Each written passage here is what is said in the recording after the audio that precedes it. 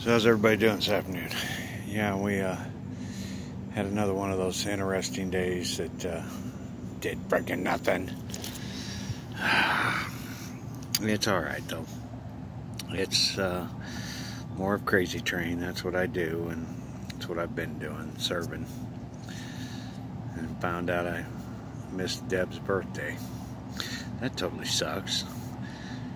She's missed mine too, and the whole thing's kind of been a disaster. It, we really did screw up the first script, and it would have been a whole lot better. But it isn't what we got. No, we have to work with what we got, and what we got is a mess. But he's saying that there's going to be a chance here shortly that we'll actually get to friggin' finish the movie and make this thing happen. I hope so, because I'm telling you, I don't know how much more I can take of this. That service, yeah, wow. It has been entertaining over there, very entertaining. The whole adventure of these, I don't even know how many weeks now. Probably don't want to know. Yeah, let's keep it at that. Yeah, don't want to know. A long time, too damn long.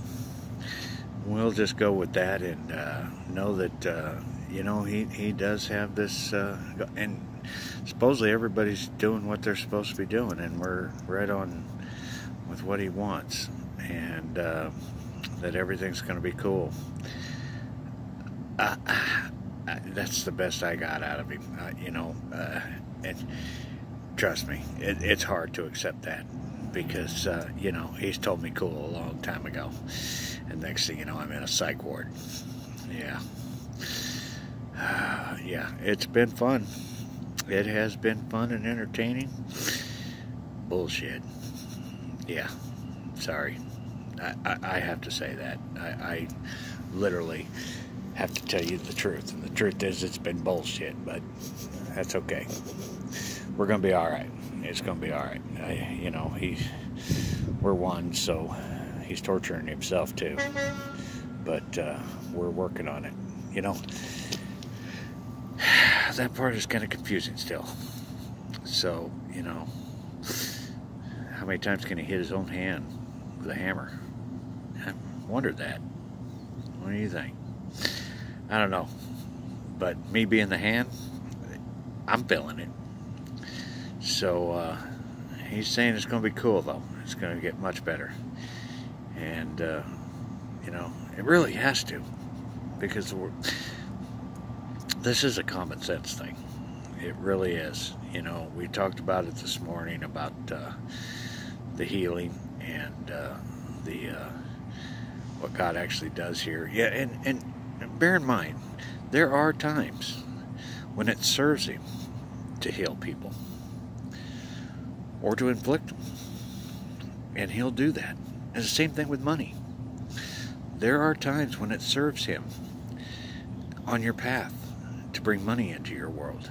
He did it to me way back. I got money one time just out of the blue.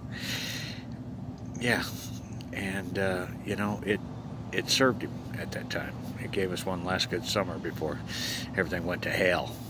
Yeah, me and my kids. But He'll do that sometimes.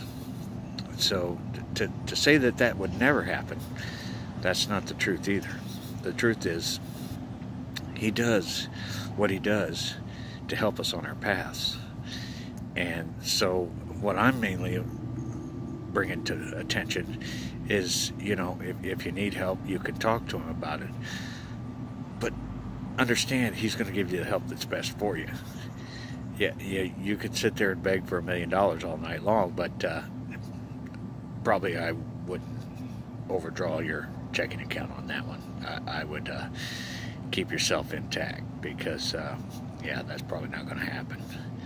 So you got to remember, it's about working with us.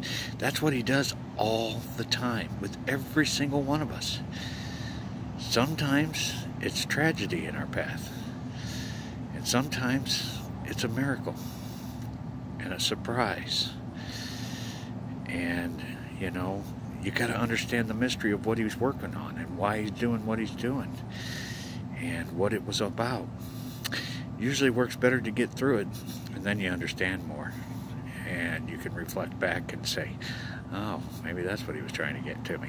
Yeah, I understand it now. But, yeah, don't spend a lot of time begging and praising him, hoping that you're going to get your wish. That's not how this works. That's not how it works. And that's what I'm supposed to be explaining and making you understand. That he's not a wish guy. I mean, we'll be on the top side, and you'll find out that you can make your own wishes with your own magic, if you got any. And that's the idea. I really need everyone to come up there with magic and a good scorecard. That's really the evolving of mankind that we need. We got enough White Walkers. We really do. We need angels and above. And that's the common sense of what's going on here. And hopefully world peace at the same time. And everybody realizing they're an eternal being. If you don't screw it up in boot camp.